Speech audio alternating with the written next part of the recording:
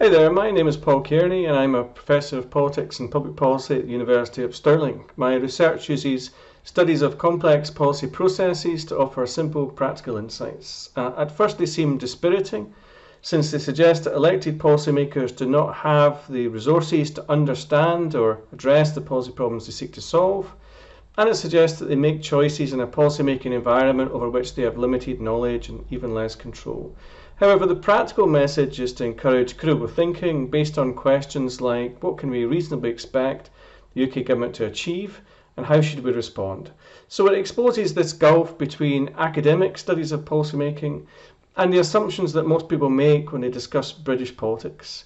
If you accept the argument, it prompts you to think differently about how to engage in politics, to influence policy and hold UK governments to account. In the blog, I give 3 examples in which we can rethink the ways in which we think about evidence-based policymaking, taking back control following Brexit, and addressing the coronavirus.